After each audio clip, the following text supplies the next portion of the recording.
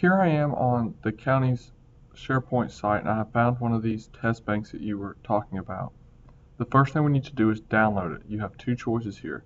If you notice when I hover my mouse over it, I get the drop down arrow.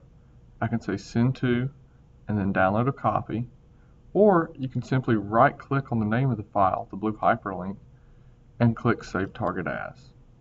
When you do that, a menu will pop up. We'll save it to the desktop just so it'll be somewhere convenient. And notice what the name of this file is, Second Unit 1 2014-15.bnk. That lets us know it is a test bank file and not a test file. So I will hit save.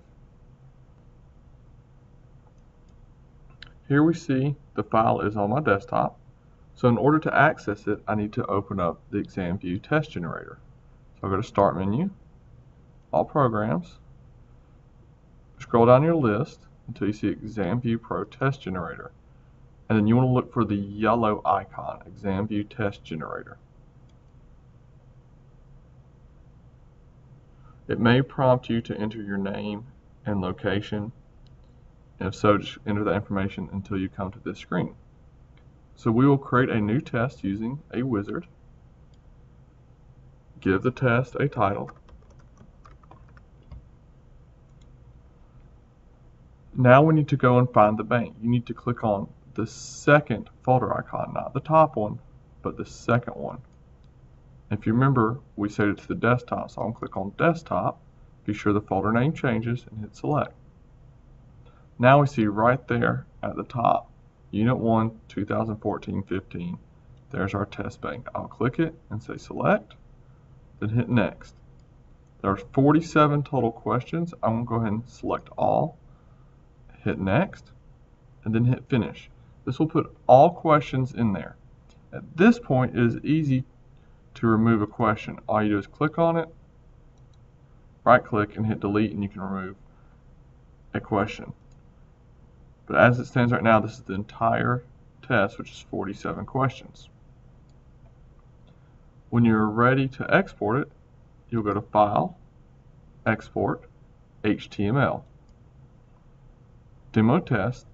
Leave this as export a study guide. I'll get to why we're not going to export it as a test in a second. But just leave it as export a study guide. Hit OK. And once again, we'll save it to the desktop, and I will call it Demo Test, since that's the same name, and I will hit Save. At this point, I can close ExamView. There's no need for me to save this unless you want to. And you see right there is my demo test file. So now I'll go back into the Start menu, and I'll open up Smart Notebook. You may have an icon on your desktop. You can use that as well.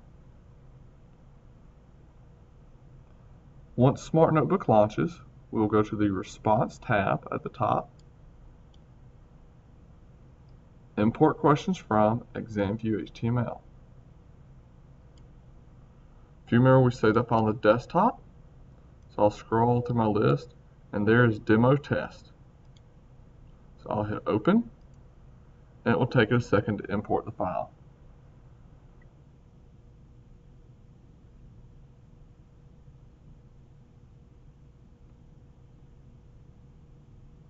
Import successfully completed. If we scroll back up to the top, go to our first page, and then click on the Response tab, you can go ahead and set, do you want it to be at their own pace or at teacher pace? You can also set, when do you want them to see their answers? Do not forget to go up to the Response button and click Set All Answers. Here's the reason why I told you to do the study guide as opposed to the test. It seems whenever I click study guide, it does bring the answers over with it.